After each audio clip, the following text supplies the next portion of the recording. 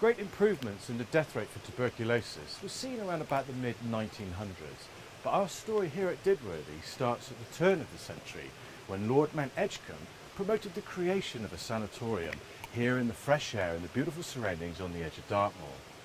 The movement for the establishment of the sanatorium was formed in a meeting in Plymouth on the 3rd of December 1901, and just 1 month later they'd found their location and the need to raise funds for the initial setup.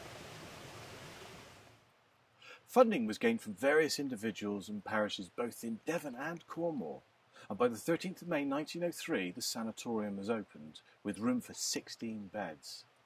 The first patient was a dressmaker from Plymstock, aged just 19, and the reports show that she was discharged greatly improved after just 6 months, but then subsequently went on to die in 1909. In the early 1900s, every district throughout the county thought that they would have a poor union responsible for the workhouse and for the poor people of its parish. They saw the benefit of good health and allowing people to go back to work rather than relying on their poor guardians. From the archives we see how the Oakhampton Board of Guardians deal with a pauper who's suffering from TB.